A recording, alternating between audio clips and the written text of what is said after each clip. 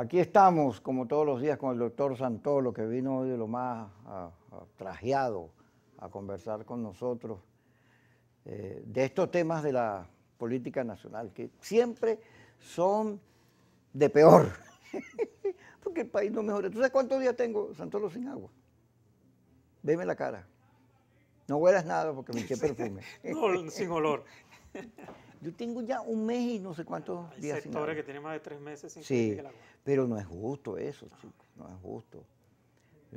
Tiene que haber, ahí debería comenzar el debate político, en el tema de los servicios, el agua, la luz, el gas, la sanidad, el mantenimiento de la infraestructura. Pero estamos metidos en una dinámica de te bajo tú o me quedo yo, lo que sea, y la gente padeciendo, chicos. Sí, pero tú sabes que eso se está notando más que todo en los sectores medios, porque los sectores populares, hay sectores que tienen años que no les llega agua. Es verdad. Ahora se está sintiendo en los sectores de clase media, bueno, lo que llamamos clase media, yo le llamo clase media en negativo, pero venimos en picada, pero ahora se está sintiendo más la escasez del agua y por supuesto también de la electricidad.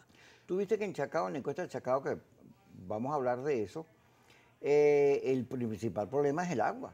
Superó a la inseguridad. Es cierto que el alcalde está haciendo unos pozos profundos para ayudar a la distribución de agua. En todos lados los están haciendo. Es una solución, por lo menos. Hay que buscarle soluciones a la gente. Yo creo que los partidos, las organizaciones sociales, políticas, gremiales, tienen que empezar a plantear soluciones, los gobernadores, los alcaldes. Pues si el gobierno nacional no lo hace, hay que buscar la forma de hacerlo.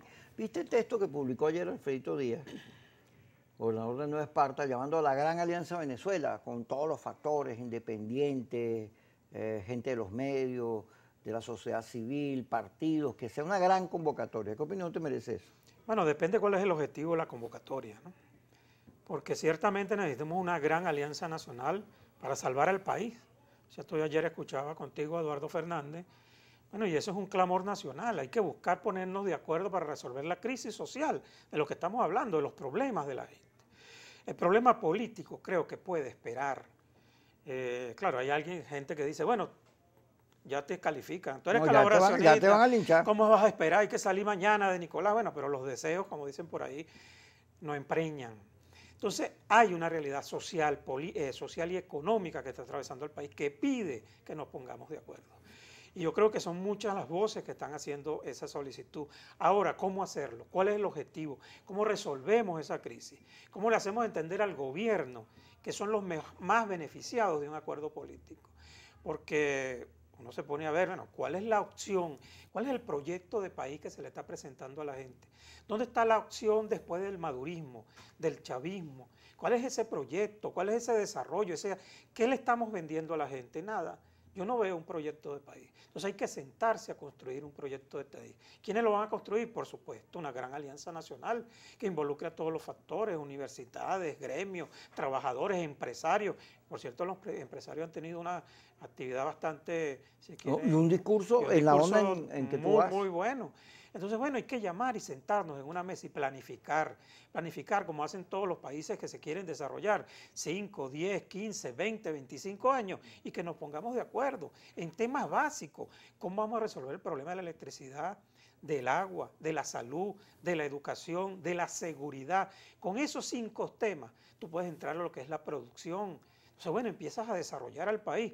Pero eso pasa por un acuerdo, porque lo dijo el mismo Baltasar Porras, solo nadie puede. No puede el gobierno, no puede la oposición, no puede la iglesia, no puede nadie. Solo es imposible avanzar en el país, y menos en esta tragedia que estamos atravesando. Aparte de todo lo que veníamos arrastrando de la crisis política, económica y social, bueno, se le suma la tragedia de la pandemia. Entonces, bueno, frente a eso yo creo que llega el momento de sentarnos, hacernos un mea culpa, ver cuáles son nuestros errores, cuál es la posibilidad que hay para avanzar, bueno, y hacer una propuesta al país, una gran alianza. Por eso Alfredo Díaz en Nueva Esparta, bueno, vamos a ver cuál es la discusión, hacia dónde vamos, cuál es la salida. La salida es electoral, es violenta. La salida es que Nicolás renuncie. ¿Qué has oído tú de que la embajada americana, los americanos están llamando gobernadores, alcaldes, a todo el mundo diciendo el que vaya lo metemos y le clavamos sanciones en la lista opaca? Tú sabes que eso es un problema que tenemos y no de ahorita. Hay funcionarios de los Estados Unidos, y eso no hay que esconderlo, y lo hacen abiertamente, llaman a los dirigentes políticos y les dicen, no los amenazan, sino les dicen, lo más conveniente para los Estados Unidos es que usted haga esto, ya depende de usted. Entonces, por supuesto que es una amenaza velada, pero entonces tenemos una influencia, tenemos un tutelaje por parte de unos señores que, como dice Trump, parece que se creen dueños todavía del continente suramericano. Entonces, frente a eso también yo creo que aquí dirigentes políticos con experiencia, porque yo diferencio aquí también la dirigencia política, que hay una dirigencia política que apareció de la noche a la mañana, que gracias a una promoción de medios muy efectiva, bueno, asumieron liderazgo en el país. Hay una dirigencia política que por más de 40, 50 años ha venido luchando para superar esta crisis, bueno, que debe ser tomada en cuenta. ¿Cómo hacemos entonces? ¿Cuáles son esos que tienen tanta edad? Bueno, tuviste uno ayer acá. Ah, Eduardo Fernández. Eduardo Fernández. Eduardo Fernández tiene un conocimiento. No creo que a Eduardo le guste lo que estás diciendo, que tiene como 100 años. No, eso lo estás poniendo tú. Mínimo 50 años tiene Eduardo en la política. Eso es experiencia. Pero tú tienes es lo tuyo. Yo tengo casi 30 años en Yo política. recuerdo que tú comenzaste en CanTV. En sindicalismo. Después fuiste el secretario general de la causa R. Yo hice carrera política, de dirigente sindical, llegué a ser secretario general de un partido. Yo hice una carrera política. Y aparte de eso, después también hice una carrera en el conocimiento. Yo hice especializaciones, posgrado, doctorado en ciencias políticas. Por eso es que hablas bonitico, Santolo. Fíjate que no venías desde enero, pero fuiste el último que entrevistó Vladimir. No me recuerdes eso, Ay, me hace sentir mal la situación. Además, hay que agradecerle a Globovisión, que todavía tiene esta ventana. Pareciera mentira, también aquí hay dos sectores se ponen de acuerdo en querer bloquear la información. Sí, cómo no. El gobierno tiene un plan hegemónico. Lo de Nimerevan, ¿qué te parece lo de Nimerevan? No, totalmente, si se quiere, criticable el gobierno. Y es una conducta del gobierno, que por cierto la tiene contra su misma gente, la gente que militó en su partido, que fueron parte de su militancia. Pareciera que con ellos es como una cosa de hacerlo con mayor maldad para generar escarmiento. Entonces, de verdad uno no entiende cómo el gobierno quiere superar esta crisis. Hablamos de diálogo, de unidad, de poder salvar al país. Bueno, y por otro lado hay unos individuos que arremeten. Yo no estoy totalmente de acuerdo con lo que opina Nimerevan. Por cierto, tengo años que no comparto sus opiniones, pero esa no es la forma tampoco de atacar la opinión. Tú te pones a revisar las redes sociales, si fuera por eso, todos los directivos del gobierno, los que tienen cargo del gobierno deberían estar detenidos y presos. Porque ¿quiénes son? Prende el Canal 8 y ve a los opinadores del Canal 8 de estos que tienen estos programas. Porque es muy genérico y muy susceptible. No, pero que todos incitan al odio. No es muy objetivo el planteamiento de la incitación al odio, porque la confrontación en sí misma es un discurso de odio. Por supuesto. Yo escucho a los dirigentes del gobierno cuando se expresan, hasta dando la información esta del coronavirus. Bueno, parece que incitaran al odio, porque ponen un sector de la sociedad, de los venezolanos, que están viniendo de afuera, bueno, a su país, bueno, y los están estigmatizando. Estos son los que traen el virus de Colombia, de Brasil, de Perú, de Ecuador. Bueno, no, esos son nuestros hermanos. Entonces, tú ahí estás generando también una división. Entonces, podemos calificar eso también de generación de odio, de exclusión. Entonces, como tú dices, no es sencillo. Pero yo lo que llamo entonces al discurso conciliador, ciertamente, y el que tiene que empezar es el gobierno. Quédate en el gobierno. Vamos a ir al corte y ya regresamos en su Kicosis por Globovisión.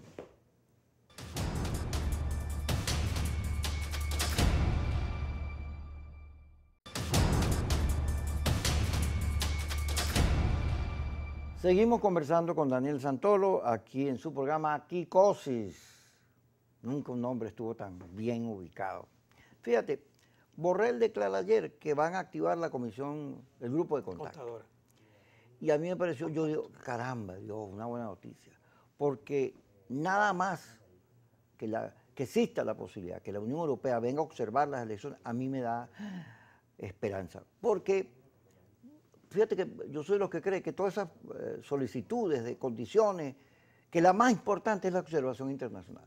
Que tengas a alguien que vigile y que vea cómo es la cosa, ¿no? Porque tú puedes lograr acuerdos y después no los cumplen. Los acuerdos son, cuando no hay palabra en la política, pues poco importan. Pero que esté la Unión Europea a mí me da muchas garantías. Y yo tengo entendido que Timoteo anda muy movido en eso, cosas que hay que agradecérselo, que insista para que tengamos una observación internacional que dé tranquilidad, que dé garantías de transparencia. No, y que sea una observación internacional también imparcial. Porque si van a Bueno, venir la Unión aquí, Europea no es imparcial, pero es de las más imparciales es en verdad. materia electoral. Entonces, y aparte de eso, pueden brindar también asistencia técnica. El Consejo Nacional Electoral está ahorita casi desmantelado, si hablamos de recursos humanos, técnicos. Bueno, es posible que eso se haga, por cierto, se le dijo al rector Rafael Jiménez que haga esa solicitud expresamente, tanto de la observación internacional como de la asistencia técnica, porque hay que buscar garantes. Aunque yo soy lo que digo, Kiko, las elecciones no se ganan en el CNE, se ganan en las mesas electorales, y eso se ha demostrado más de una vez. Y si hacemos un recuento histórico, eso es así. Tú podrás tener 5 rectores en el CNE que sean tuyos, sean tus hermanos, primos, familiares, pero si tú no tienes voto y quien te cuide las mesas, olvídate, eso no tiene sentido. Y eso no es nuevo, tú y yo tenemos experiencia en esto, del acta matavoto, que se robaban los votos, eso es una conducta. Lamentablemente el venezolano, los partidos políticos que compiten en estas contiendas siempre buscan la manera de hacer alguna trampilla. Bueno, eso es la única forma de combatirlos estando allí. Ahora, si tú los abandonas, dejas solo los centros electorales, pasa lo que pasó cuando se eligió la constituyente.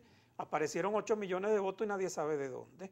Entonces, bueno, ¿cuál es la forma de controlar eso? Con participación, que la gente asuma su responsabilidad. Aquí se cambió la Constitución para que fuera la sociedad civil la que controlara los procesos electorales. Se excluyeron a los partidos políticos de allí. Bueno, entonces, ¿qué hace la sociedad civil? Debe ser miembros de mesa, tienen que estar participando en todas las juntas electorales, debe estar pendiente del proceso electoral, de las auditorías. Bueno, si creemos en el voto, en la democracia, ¿cómo fortalecemos la democracia? Que hay gente que dice, no, estamos de democracia, esto es una dictadura. Bueno, más a mi favor. Si para algunos esto es una dictadura y la dictadura te permite expresarse electoralmente, lo vas a despreciar. Además, ¿cómo es la única forma que tú le demuestras realmente a esa comunidad internacional que nos apoya, que somos mayoría? ¿Leíste la declaración de José Guerra? Sí, la Que José Guerra leyendo. dice, bueno, ¿y cómo es que vamos a salir de Maduro si no es con votos? No hay otra forma. Además, se ha demostrado que las otras formas no han servido. Aquí la gente la han enviado a la calle, a protestas, marchas sin retorno, enfrentamientos que no dejaron sino vidas en el pavimento, bueno, intentos de golpes de Estado, bueno, que no sé si lo del 30 de abril se puede llamar golpe de Estado, un golpe militar, eso fue cualquier otra cosa, una intentona de una invasión por unas playas. Esas cosas de verdad lo que ha hecho es que la gente que quiere un cambio se sienta apartada de la política, porque la gente no ve que eso da además eso no va a ninguna parte. Yo quisiera preguntarle a estos señores que promueven esta cosa, bueno, si llegan a triunfar, ¿ustedes creen que el país se va a estabilizar? ¿Ustedes creen que el chavismo se va a quedar tranquilo y todo eso que lo rodea se van a quedar tranquilos si aquí viene un alzamiento militar o una invasión extranjera?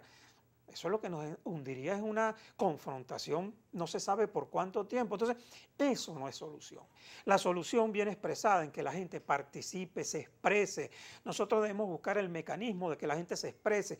Por eso nosotros estamos diciendo que el 6 de diciembre es una forma de tú consultarle al país qué es lo que quiere. Eso se puede convertir en un gran referéndum popular de rechazo a lo que estamos viviendo. ¿Tú te imaginas que en diciembre 10 millones de venezolanos voten en contra de este gobierno? ¿Qué le estás diciendo? Bueno, estás dando una demostración de fuerza, de que quieres un cambio real y eso obligaría al gobierno también a ver cuáles son los cambios que tiene que implementar. Además, es la ruta. El año que viene también van a haber elecciones de alcalde y gobernadores. ¿Qué hacemos? ¿Entregamos nuevamente la alcaldía a las gobernaciones? Mira, Daniel, fíjate, hay una polémica, Capriles, Lady Gómez también me lo señaló, sobre, bueno, la pandemia, esta segunda ola, bueno, ya llevamos cerca de 93, creo que es la cifra. Más de 9.000 afectados. Y ahora uno oye, no, mira, ahora la gente está dando cuenta que es verdad la cosa. Que ahí viene, ¿no? Entonces, ¿qué inconveniente hacer elecciones así? Pero fíjate que el fin de semana en Polonia, en España hicieron elecciones. En Polonia, 70% de participación.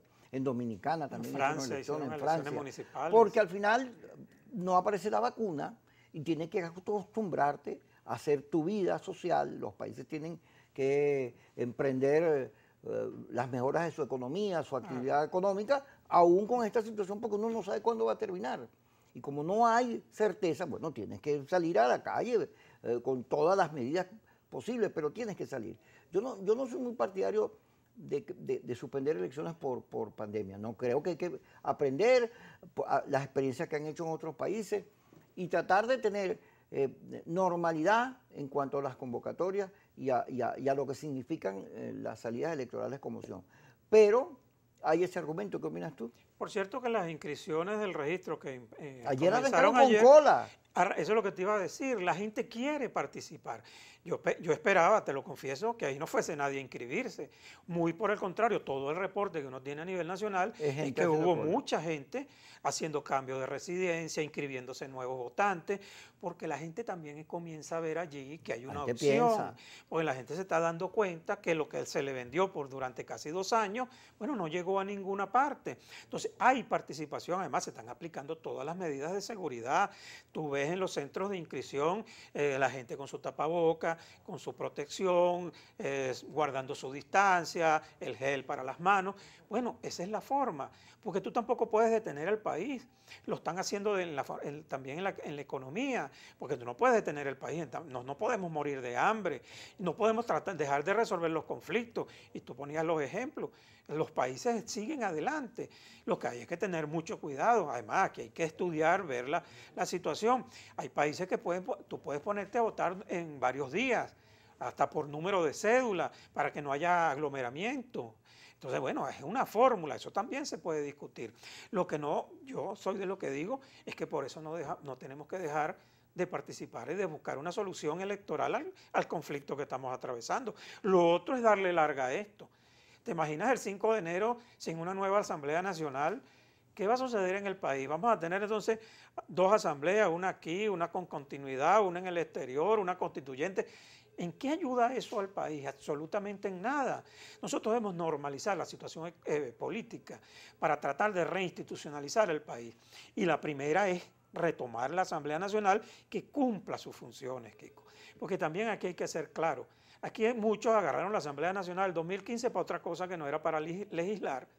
La utilizaron para un plan y abiertamente de desalojo de Nicolás de Miraflores, cuando la gente no votó por eso. Yo quisiera que la gente se recordara de la campaña que hizo la oposición, que por cierto fue en unidad, era buscar resolver, ¿te acuerdas? Acabar con las colas, sí. Y acabar con las colas de la alimentación, resolver los problemas de la gente, de la electricidad, del agua. Santolo, tenemos que ir al corte. Quédate allí que vamos a seguir conversando sobre los temas país aquí en Venezuela. Bueno, en Venezuela, claro, en Globovisión, Kicosis.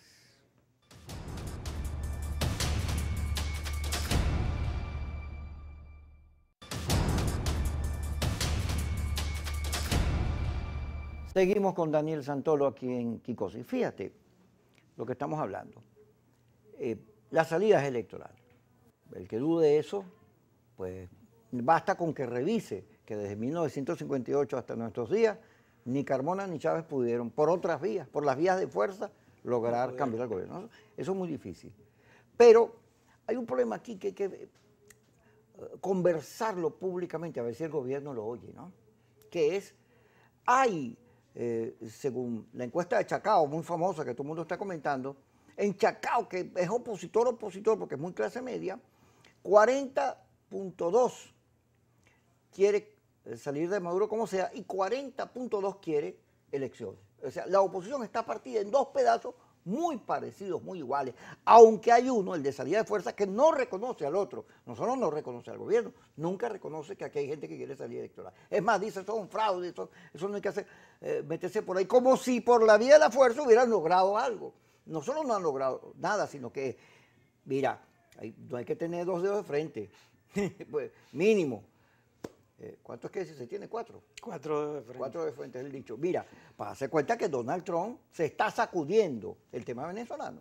Se lo quita cada vez que habla de Guaidó, habla en términos de duda. Porque en la elección americana, el caso venezolano, no le suma un voto. No está ganando Florida, porque no hay éxitos en Venezuela. Y Trump lo sabe y clarito se lo ha venido sacudiendo. Pero todo el mundo, periódicos, ayer vi uno de F, en los análisis reconocen que Guaidó ha perdido fuerza. Pero ahí no hay ningún debate. ¿Qué pasó? ¿Por qué no logramos nuestro objetivo? Ningún debate, sino que el debate es no votes, peleándose la dirección de la oposición, como si ese fuera el tema. Antes estaban peleando el poder, ahora es la dirección de la oposición. que por Dios, tantos venezolanos padeciendo la crisis y nosotros no tengamos a los venezolanos como objetivo. Pero es obvio que con esta división de la oposición en estos niveles, debería haber un debate abierto a ver cómo hacemos para que cada sector se respete. Porque yo no creo en la salida de fuerza. Y ellos no creen en las salidas electorales. Pues, pero antes convivíamos, antes había unidad. Antes quienes tenían ese tipo de discurso convivían con quienes tenían... Hasta el 2015. Sí. Entonces, ¿por qué no? ¿Por quién rompió la unidad? ¿A quién es el que le interesa mantener la cosa dividida? Por supuesto, ese es el objetivo del gobierno. Cuando el gobierno hace encuestas, se da cuenta que lo de Chacao apareció y se da cuenta que Guaidó venía bajando y por eso toman las medidas que tiene. Pero el gobierno tiene que entender que hay una oposición electoral que no quiere confrontación, que quiere resolver los problemas de la gente y quiere reinstitucionalizar el país. Y además no usa amenazas, no le está diciendo a Maduro te voy a meter preso, porque eso es la antipolítica. Si tú le dices que lo vas a meter preso, a él y a todos ninguno te va a entregar. No, que no está en el plan de venganza. Pero el gobierno no hace esa distinción, no la hace. Todos los días hay una u otra medida en el red, por aquí, por allá, tratando de generar abstención. La declaración de padrino busca abstención, tratando de generar que no participe, como si así tuviese garantizada la elección. Ahora, como tú dices, la elección se garantiza con votos, no jugando a la intimidación como yo tengo salas situacionales, psicólogos y cosas, sé cómo piensa la oposición, entonces la provoco para que haga exactamente lo que yo quiero, porque al final lo que estás es corriendo la arruga. Sí. Aquí hay, primero en el gobierno creo que hay dos sectores bien definidos también. Un sector que quiere un acuerdo político para resolver o tratar de resolver la reinstitucionalización del país, y otro sector que ve eso que tú ves, que es más fácil ponerle peines a un sector de la oposición, bueno, para que nos destruyamos entre nosotros mismos y ellos salen triunfantes. Ellos el 6 de diciembre mueven 5 millones y medio de votos, que es su votación cautiva, contra 2 o 3 millones de votos de la oposición, bueno, se van a tomar el 80% del Parlamento. Entonces, ¿cuáles son los escenarios que se están planteando? 2005, 2015. En el 2005 ya vivimos esta experiencia, que por cierto es muy parecida al 2018, donde, bueno, los grandes voceros y medios que apoyaban la oposición prefirieron la abstención. Bueno, ¿y qué lograron en el 2005? Entregarle la Asamblea al Gobierno Nacional, de ahí el Gobierno Nacional le tomó todos los poderes en las instituciones públicas, bueno, y fueron 5 años que la oposición pasó de mengua, hasta el 2006 que Chávez gana por más de 3 millones de votos las elecciones. Pues fue un error garrafal abandonar el foro político. Abandonaste el foro político. Bueno, esos 5 años le dieron a Chávez, aparte de, bueno, el boom petrolero y todo esto, bueno, le dieron a Chávez casi la invencibilidad en un proceso electoral. Bueno, llegamos al 2015. ¿Qué sucedió el 2015? Hubo unidad. Ciertamente, hay organizaciones políticas que no creen en el voto, pero se logró un acuerdo allí. ¿Cuál fue el resultado? Ganamos el proceso electoral. O sea, ahorita se nos presentan esos mismos dos escenarios. Bueno, la gente tendrá que decidir, ya que los dirigentes políticos no nos ponemos de acuerdo, no somos capaces de fijar una ruta. Yo lo que llamo es a la población que use en el sentido común. ¿Queremos repetir 2005 o queremos repetir 2015? Claro, pero las encuestas también señalan que la gente está molesta con los políticos. Que hay eso no es nuevo tampoco. Yo digo, ¿por qué votar si esos Por cierto, políticos nunca me cumplen? Aquí se saca una cuenta que yo no creo. Aquí dicen el 80% es de oposición. Eso es mentira, Kiko. Aquí puede haber un 80% de gente que está descontenta, pero eso no indica que pertenecen a la oposición. Porque cuando tú también revisas las estadísticas, aquí no hay partido político que pase de 5%, aquí no hay liderazgo que pase de 12%. Entonces, frente a eso, ¿qué hay? Un gran sector de la población que no se siente interpretada ni por el gobierno ni por la oposición, que está en el medio, que se habla casi de más de un 50%. Entonces, ok, ese 50% está descontento, pero está esperando que tú le fijes una ruta cierta, clara, que tenga resultados creíbles para poder avanzar por allí. Por eso en el 2015 se avanzó, porque ese gran electorado, que no es de uno ni de otro, se inclinó hacia la oposición. Recuérdate que ahí se le quitaron más de 2,5 millones de votos al chavismo, porque hay un sector que ni es chavista ni es de oposición, que de acuerdo a la elección se mueve. Es en el 2015, en el 2007 se movieron para frenar la reforma constitucional de Chávez. Y en el momento del 2007 Chávez gozaba casi el 60% de aceptación. Entonces hay un sector de la población que se mueve de acuerdo al mensaje.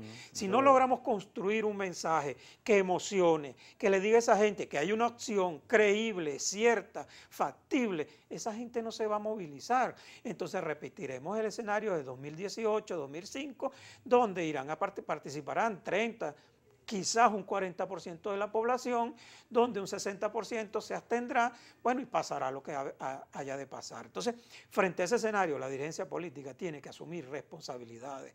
Fracasamos, hay que decirlo así, nos equivocamos. Las rutas de fuerza no han resuelto en nada el problema, al contrario. Esta cuestión que de verdad ya uno no haya como decirle, por cierto, mi colega que lo explica hasta con plastilina, John Magdaleno, ya no haya cómo explicar que esta situación lo que está es atornillando al gobierno, que no es posible que mediante sanciones que afectan a los venezolanos, ahí están celebrando que Estados Unidos va a impedir que lleguen unos barcos de gasolina iraníes. ¿A quién afecta la falta de gasolina? A Nicolás. Yo no creo que Nicolás ande sin gasolina, o Nicolás se la pasa diciendo que él ve Netflix, canales internacionales, ve España, él no le preocupó que eliminaran DirecTV. Entonces, frente a esa situación que lo que está es dañando a los más necesitados, bueno, ya no hallamos cómo explicar que la salida no puede seguir siendo asfixiando al país. Además que hay dirigentes políticos que lo dicen abiertamente. Vamos al corte. Daniel Santolo con nosotros en Globovisión en su Kicosis.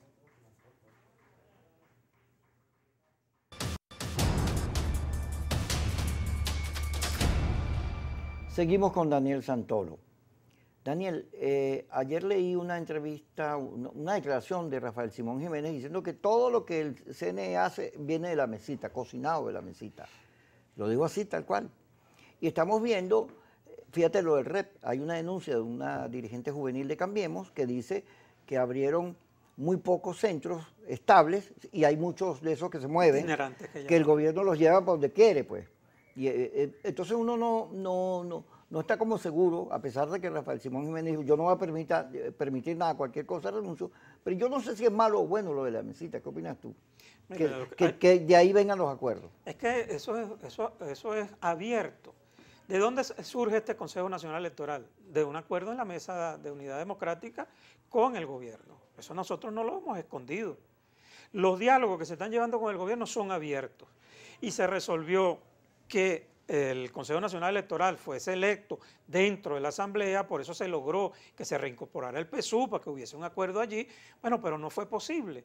Entonces, ¿cuál era lo que quedaba? Un acuerdo con el gobierno para que mediante el Tribunal Supremo de Justicia se reformulara, se barajeara nuevamente el Consejo Nacional Electoral, que por cierto hay que decirle a la gente, ahí no había, los rectores tenían sus periodos todavía vigentes, tuvieron que dejar sus cargos para que hubiese ese reacomodo. Eso es un acuerdo político y todo lo que se está haciendo dentro del CNE viene de un acuerdo político. En la mesa se le está exigiendo al gobierno, primero, que cumpla esos acuerdos.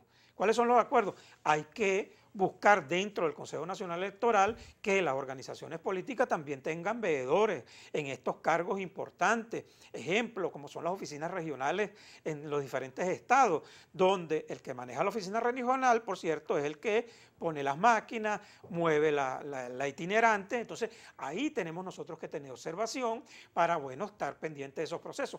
Todo eso se está discutiendo con el gobierno, porque hay que decirle a la gente la verdad. Esto es un acuerdo político. ¿Para qué? Para llegar a un proceso electoral medianamente competitivo, porque tampoco le podemos pedir que esto sea unas elecciones como las de Suiza o como las que se llevaron en Francia. No, aquí, además yo soy uno de los que digo, Kiko, aquí no ha habido elección competitiva de hace más de 25, 30 años. Todas las elecciones en Venezuela tienen algún sesgo, algún interés por parte de quien gobierna, y eso no ha sido solo el chavismo. Entonces, las elecciones son competencias que no son de iguales. Hay quienes compiten con mayores ventajas y otros con mayores desventajas. Bueno, hay que aprovechar todas las ventajas que tenemos. Estamos exigiendo eso que tú decías al principio, que haya una observación internacional, hay un cúmulo de acuerdos que estamos exigiendo que el gobierno cumpla para que esas elecciones sean reconocidas por todos, para que no suceda lo que sucedió en el 2018. Bueno, entonces que el gobierno entienda, como tú también lo decías, que le conviene que esa elección sea vista por el mundo como una elección de verdad creíble, no una cosa atropellada, abusiva, como nos tiene acostumbrado el gobierno. Nosotros aquí no nos estamos cayendo a coba. Esto es un gobierno que abusa, que atropella, esto es un gobierno que quiere seguir en el poder. Ahora, frente a eso, queda de parte de nosotros, las organizaciones políticas, la propia sociedad organizada, bueno, enfrentar esto. Pero ¿cómo lo enfrentamos? Movilizándonos, organizándonos, construyendo de verdad una mayoría que no la hay, Kiko. Aquí no hay una mayoría sólida para enfrentar al gobierno. Aquí hay mayorías electorales, como fue en el 2015, pero eso no era una mayoría sólida que pudo mantenerse en el tiempo. Primero, por los errores de la propia oposición. Si nosotros hubiésemos mantenido esa mayoría de más de 6 millones de votos, bueno, hubiésemos ido a las elecciones de gobernadores y alcaldes fortalecidos, tuviésemos nosotros otro cuadro en el país, no solo 4 gobernadores pasando trabajo y 20 y pico de alcaldes pasando trabajo, tuviésemos una gran mayoría expresada en el país, bueno, y ahorita estuviésemos frente a un proceso electoral parlamentario nuevamente para obtener una gran victoria. Por cierto, fíjate que en la encuesta del Chacao, Duque, el alcalde, aparece con 80 y pico, 82%, si mal no recuerdo, de aceptación. Es decir, los habitantes de Chacao al final dicen, este alcalde sirve, funciona, y eso es un mensaje sobre la abstención. Si no lo hubiéramos tenido, sabrá Dios qué hubiera pasado aquí. De manera que la gestión de los alcaldes, como tú dices, sin plata, Lady hoy es profundamente reconocido en el país por su esfuerzo. Con todos los problemas que tienen de por medio, pero ahí están al lado de su gente, trabajando, acompañándote, así sea acompañándote, no, a lo mejor no te puede resolver el problema porque no tiene recursos, pero está al lado tuyo, comparte, te habla, te guía. Entonces eso es importantísimo. Si no tenemos ese tipo de liderazgo, ese error garrafal de entregarle los 2.400 concejales al PSUV, de entregarle todas las asambleas legislativas del PSUV. Los partidos políticos se nutren de esa estructura. Claro. De ahí es donde viven los partidos. Además, eso le da la posibilidad al militante de tener un ingreso, de hacer política, de estar en conexión con las bases sociales. Porque la carrera política es una carrera. Eso es una carrera. Entonces ahora tienes a una gran militancia política que no tiene dónde expresarse, no tiene cómo conducirse, no tiene cómo llegarle a la gente, a tratar de acompañarlo en su crisis. Entonces, bueno, eso es un error garrafal. No lo queremos reconocer. Bueno, ahí está. ¿Cuál es el resultado? El gobierno tiene todas las instancias de poder. Por cierto, que ahí uno de estos concejales, diputado de la Asamblea Legislativa del Táchira, se le ocurrió decir que iba contra... Freddy Bernal lo regañó. Y salió Freddy Bernal a regañarlo, porque ellos saben el liderazgo que tiene Lady Gómez allí en el Táchira. ¿Son los gobernadores y los alcaldes la clave de este proceso para emocionar a la gente? Yo creo que sí. Además, yo les pido que asuman esto con fortaleza, que ese liderazgo que depositó la gente en ellos con el voto, lo utilicen para esto. Además, tú hablas del alcalde de Chacao, todos esos alcaldes de la zona metropolitana de oposición están bien vistos porque están trabajando, están cumpliendo con sus funciones y los gobernadores están en lo mismo. Entonces eso le da un aval para poderle hablar a la gente y como ellos, como ejemplo, decirle, yo estoy aquí porque tú votaste. Si no, no estuviese aquí. Entonces, eso es un aval. Yo los llamo a que asuman eso con fuerza, con fortaleza, que le expliquen a la gente la situación que estamos viviendo y que la salida es electoral. Y ellos son el ejemplo de eso. Ayer leía que Baltasar Garzón, ¿te acuerdas? Aquel que metió a Pinochet, le metió auto de detención. Ahora está defendiendo a Alex Saab. Y está pidiéndole a Cabo Verde entre 5 y 10 millones por haber maltratado a su cliente. Y yo decía, wow. Pero también vi que Almagro está pidiendo numeritos sobre lo de Cúcuta. Insiste Almagro, dice, mire, démelo, expliquen ahí dónde están los reales. Y vi que un miembro de tu partido, Jorge Alejandro Rodríguez, metió en Estados Unidos una demanda contra el contralor, contra el señor Hernández, acusándolo de todo, de haber contribuido a debilitar en los juicios a la nación, porque él fue testigo de cristales, pero además acusándolo de cualquier cosa. Estas acusaciones, allá me se enseñan. Vamos a discutirlas cuando vengamos.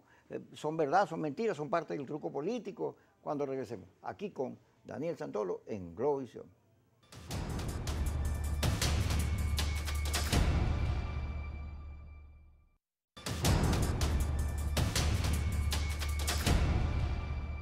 Estas denuncias, Daniel Santolo, nuestro invitado, de Jorge Alejandro Rodríguez de Avanzada Progresista, ¿qué sentido tienen? Mira, yo soy de los primeros que digo, a mí no me gusta acusar a nadie de corrupción si no tengo una prueba en la mano. Aquí parece que es un deporte nacional, acusar a la gente de corrupción solo por acusarlo. Jorge Rodríguez, en compañía de Henry Falcón, están solicitando en Estados Unidos es que los juicios que se llevaron contra la nación sean anulados. ¿Por qué? Porque este señor que nombraron contralor, se me va el nombre. El señor Hernández. El señor Hernández no podía ser parte de ese juicio, porque había sido antes parte acusadora contra la nación. Y de un día a otro entonces pasa como defensor de la nación. Entonces eso ya genera un vicio en ese juicio. Entonces nosotros estamos, y la acción en concreto es que él no podía haber actuado y los tribunales debieron haber tomado en cuenta eso para anular ese juicio. Entonces lo que se está pidiendo en parte de todo lo que está allí, pero la intención concreta es que se anule ese juicio y se comience nuevamente para poder rescatar a Cínico, porque bueno, lamentablemente podríamos perderla. Entonces, ahí hay manejos que nadie conoce, no hay rendición de cuentas. Nosotros criticamos al gobierno porque no rinde cuentas. Bueno, pero aquí hay un gobierno, entre comillas, ficticio, en el exilio, no sé cómo llamarlo, que tampoco rinde cuentas. Yo he visto tweets de Donald Trump, no es que me lo contaron, yo los veo. Acabo de enviarle a Guaidó 46 millones de dólares para gastos de yo no sé qué, de movilización. Y eso no, nadie va a saber que se hicieron esos reales. Estoy hablando de un tuit, no estoy hablando de lo que han dicho que han donado los Estados Unidos a la causa venezolana, entre comillas, la causa venezolana. Entonces, ¿qué pasó en Cúcuta? Nadie va a rendir cuenta. Recuerdo que se nombró una comisión que encabezaba mi amigo diputado Ergat Zambrano, que ofreció resultados para diciembre del año pasado. ¿Dónde están esos resultados? Entonces nosotros no somos capaces de ser diferentes. No podemos presentarle al país cuentas. No somos capaces de decirle, mire, con este dinero se ha hecho esto, con este dinero tenemos tanto en esto, se ha guardado y se ha resguardado esto, abiertamente a los venezolanos. ¿Cuál es el miedo entonces? Mira, Santolo, de los 105 partidos que van a participar, muchos de ellos regionales, 85 son de oposición. Es decir, que a este proceso electoral, los que van a concurrir deberían ver cómo resuelven el tema de la unidad también, ¿no? Si es posible eso. Porque ahora hay una descalificación permanente. O tú eres colaboracionista, o alacrán, o traidor, o terrorista, o no sé qué. Aquí nadie es bueno. Todo el mundo es un dañado, un torcido, un corrupto. Y eso es la antipolítica. Ahora, ¿qué fórmulas de unidad se están planteando en los partidos que van a participar? Porque también vimos que el secretario general de ADE en Carabobo lo destituyeron y hay un conflicto interno allí muy fuerte, los dos bandos enfrentados, y eso se va a plasmar en la campaña electoral. Porque aparte de todos los inconvenientes que hay, de los obstáculos, tenemos a la oposición también echándole leña a la candela para generar también abstención, porque esa es su política, bueno, en unos grupos. Aquí se ha convertido hasta en pecaminoso que tú hables con un familiar. Lo que sucedió en Carabobo con Bernabé yendo a visitar al secretario, no sé si general o de Acción Democrática, es una cuestión de amistad, de conversación. Entonces eso lo estigmatizaron, es una cosa horrorosa, lo sacaron por las redes, lo filmaron no sé de dónde. Es algo común. Ir a hablar con un dirigente político, eso es lo normal, esa es la política. Nosotros hemos conversado con Capriles, con Bernabé, con Henry Ramos, con todos, porque estamos buscando un acuerdo para enfrentar a quién, al enemigo común que es el gobierno. Entonces nosotros desde la mesa de unidad democrática, la mesa de diálogo, estamos buscando la mayor unidad posible. Tal vez no sea o no se logre como en el 2015, pero queremos presentarle una fórmula a la gente que le diga, aquí hay un grupo de venezolanos, de partidos políticos, de dirigentes sociales, políticos, gremiales, que queremos un país diferente, que queremos un parlamento que de verdad cumpla sus funciones. ¿Cuáles son las funciones del parlamento? Las más importantes, legislar, fiscalizar al gobierno, presentar leyes que resuelvan los problemas de la gente. Esa es la función. Y hay un grupo de venezolanos que creemos en eso y estamos haciendo todo lo posible para lograr un acuerdo. Tú lo dices, hay una gran cantidad de partidos, no solo nacionales, sino también regionales.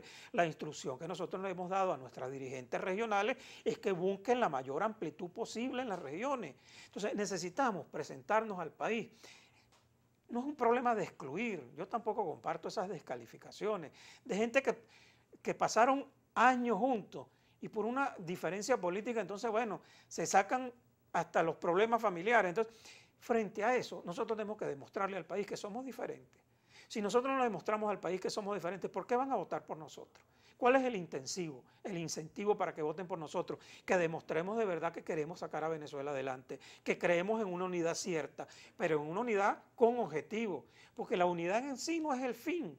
Todos estamos unidos, pero ¿para qué nos unimos? Nosotros tenemos que tener un objetivo.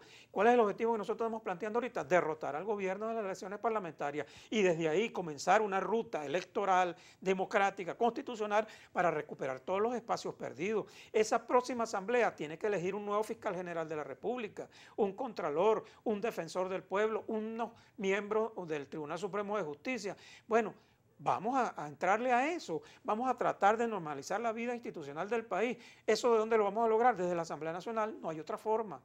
Y desde ahí seguir avanzando para ir democratizando el país, reinstitucionalizándolo, bueno, y diciéndole al gobierno que por qué no, en un proceso electoral ellos tienen la posibilidad de perder y después volver. Nosotros tenemos que, como ha pasado en todos nuestros países en el continente, en Chile, en Argentina, en Perú, en Colombia, usted pierde una elección y tiene la posibilidad de volver. Lo que pasa es que también esta persecución innecesaria a ciertos dirigentes, bueno, aleja la política. Entonces, por cierto, el mismo, creo que fue José Guerra que lo dijo y también se que estrellaron por las redes. Bueno, es que yo no quiero ver a estos señores presos. El que tenga algo con la justicia, que se presente en los tribunales cuando sea juzgado. Pero lo que quiero es hacer política en la calle, buscar coincidencias, que por cierto se da en los sectores populares, Kiko. En los sectores populares, ahí tú no ves si eres chavista, deco, copellano, de avanzada progresista, no. La gente está luchando por sobrevivir. Está luchando por sobrevivir, porque le llegue el agua, la electricidad y la comida. Se nos acaba el tiempo, Daniel Santolo con nosotros. La presidenta Áñez de Bolivia le dio coronavirus. Sí. Y al señor Bolsonaro, que andaba lucido, porque, y Donald Trump por fin se puso una mascarilla. Y Donald Trump se puso la mascarilla. Viste que Donald Trump cuando se reunió con López Obrador le dijo: los mexicanos es un pueblo de los monstruos, después que andaba diciendo que había que montar un muro y que eran malos para la economía americana. Bueno, pero en Venezuela, Diosdado, Tarela Isami, el gobernador del Zulia, viceministro vi ayer, un diputado de la ANC, miembros del gobierno han dado positivo en coronavirus, pero la gente en las redes lo duda, dice: no, eso es un show. ¿Qué crees tú? No, que eso es una realidad. El virus se está propagando. El gobierno ha hecho todo lo posible, humanamente posible, bajo estas condiciones desastrosas en que se encuentra el sistema de salud venezolano, para frenarlo. Porque de verdad, si nosotros llegamos a cifras exponenciales, va a ser una tragedia. Entonces, es cierto, hay una enfermedad, hay una pandemia, que por cierto la gente antes lo dudaba. Yo tenía vecinos que lo veían: no, eso es mentira. Bueno, ahora los estoy viendo ya que se están poniendo su máscara y se están preocupando porque ciertamente es una realidad. Entonces, frente a esa realidad, también la población tiene que tomar sus medidas, sus precauciones, actuar con seriedad. El problema no es que Nicolás sea el presidente, el problema es que hay una amenaza real. O sea, bueno, tenemos todos que ponernos de acuerdo para vencerla. Y hay que ponerse de acuerdo en este programa para despedirte. Gracias a Daniel Santolo por estar con nosotros y gracias a ustedes por ver nuestro programa todos los días, Kicosis, por Globovisión.